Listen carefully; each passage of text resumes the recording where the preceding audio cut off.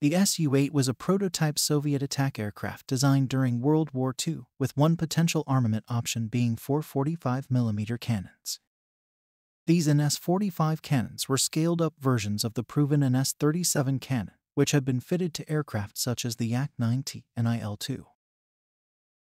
However, issues arose when integrating the NS-45 into prototype aircraft, and it was unclear if armor-piercing ammunition was ever produced for the cannon. If armor-piercing ammunition was available, and if the cannons worked reliably with the SU-8, then the aircraft would have posed a significant threat to most tanks of the time. The practice of fitting high-caliber cannons to aircraft was not uncommon during the war, with most of the main nations experimenting in this area. For example, the British had the 57mm Mosquito, while the Germans and Americans had the 75mm HS-129B and PBJ-1H, respectively. In the end, the SU-8 was designed too late in the war and would have had to compete against well-established attackers such as the IL-2 and IL-10. The simulated armor-piercing rounds follow the same poor metallurgy of Soviet projectiles of the time, being relatively soft, yet brittle.